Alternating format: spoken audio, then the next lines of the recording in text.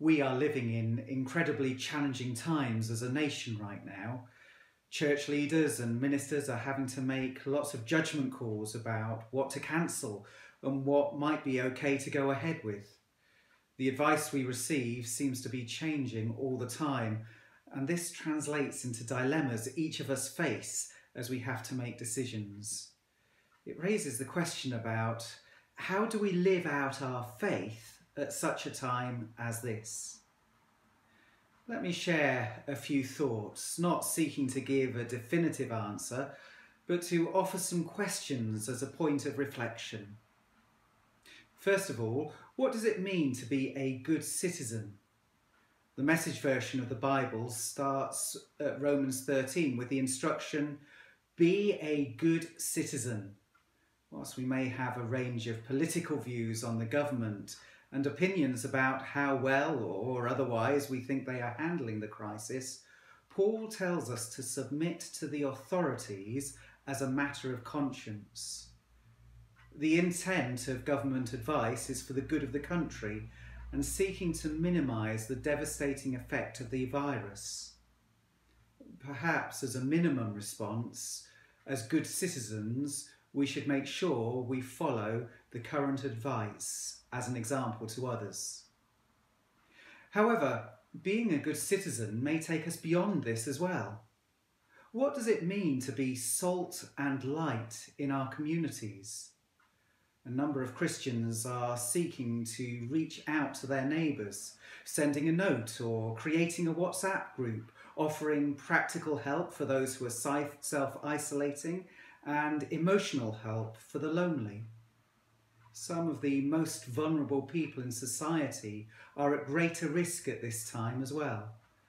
Donations to food banks are down, and yet the need is likely to be greater than ever over the coming months. Are there ways that we can support at this time that will help us to excel as being good citizens? A second question, what does it mean to provide leadership?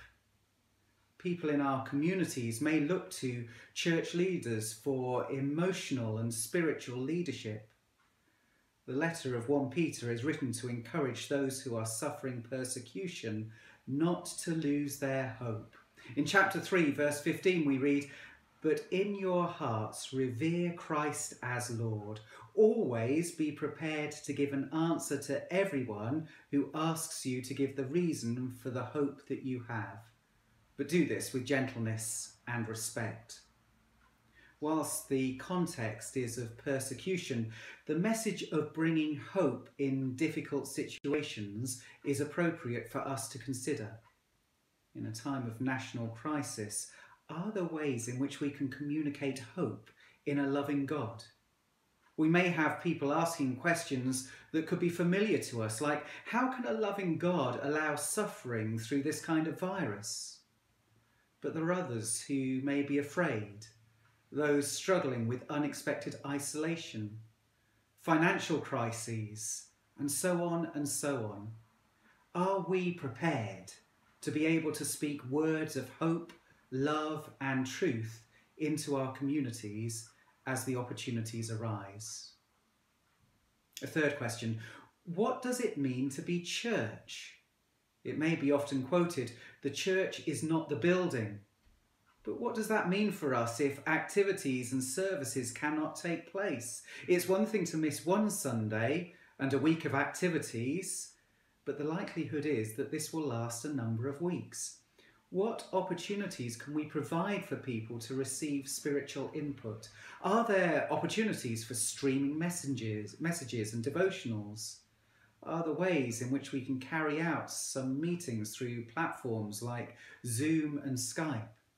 If we do that, how do we make sure that our decisions are still spirit-filled? A vital consideration should be how we mobilise ourselves to be a praying community. At times of crises, we need to pray, yes, as individuals, but also as God's people standing together in unity. What could this look like in our situations? Perhaps churches can join together in their own homes at the time they would normally meet on a Sunday to pray together. There are some other resources that we will share with you in a practical guide. We also need to ask the question, what does it mean to look after ourselves? You see, on top of all these decisions, we need to be wise. Each of us will have different health situations regarding our own health and that of loved ones. We may have a natural reaction to serve others and to keep on going, in particular where we see needs and we feel it's our duty to go the extra mile. However, we need to balance this by being responsible and recognise that it's important to consider our own emotional and spiritual well-being. We should remember as well that we could be unwitting carriers and spreaders of the virus if we put ourselves at risk. So, on top of all the other decisions, we need to consider what it means to balance our own well-being with our call to service. This may look different for each of us, but it should be a point of reflection as we consider our response to the coronavirus. Now, this list of questions isn't intended to be an exhausted list, but rather a starting point to encourage each of us to think about how we might be responding to all that is going on around us at this time.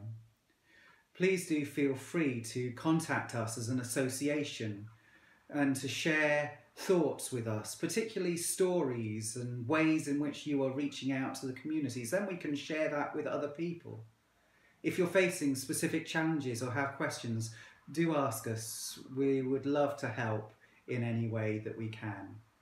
We will send you details about how you can practically respond and some more practical advice of different things and different places. And we keep going together, and all the time let us pray together and seek together God's hand in this situation, that together we can serve him as we are called to do. May God bless you in your ministry ahead at this time.